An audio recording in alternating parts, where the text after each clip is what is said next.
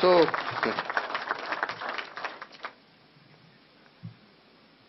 today, I don't want to say very much kwa sababu nyinyi ndio wajuaji, ndio wenye kuambia wa Kenya ile mnataka wasikie.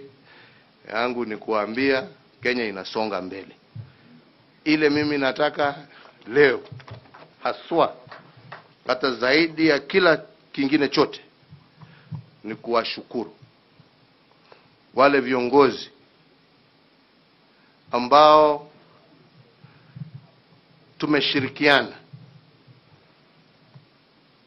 and we have worked together despite kelele. Mnaendeleeni kutangaza ile mnataka kutangaza, lakini mimi nataka kushukuru the dedicated men and women, some who are here, some who are even too busy to be here because they are still engaged in national service,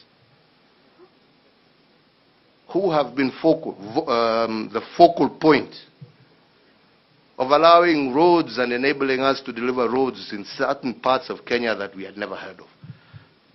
It was a dream. They would never imagine that we would have tarmac roads in certain parts of this country.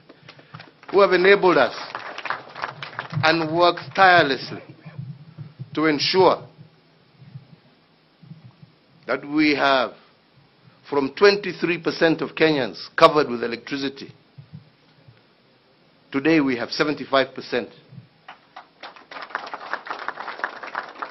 Towards moving to the top 5 countries, not in Africa, in the world, in terms of generation of clean energy, due to the investments that we have made in solar, in wind, and in geothermal.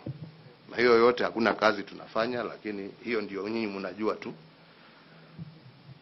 So I want to thank them for their dedication.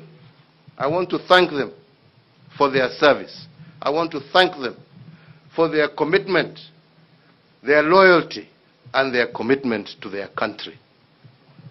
Wakupiga kelele endeleeni. Muendelee na kelele. Lakini kwa wale ambao wameamua kufanya kazi, nataka niwashukuru.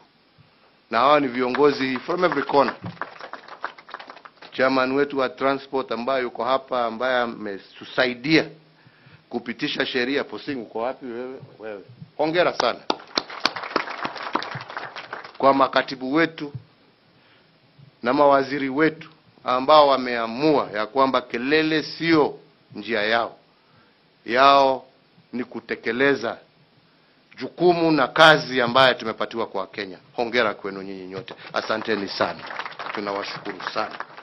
Na tutaendelea. Mwaka ujao tuko huko. Meli ikianza na ikitoka Kisumu ikielekea Uganda kupeleka mafuta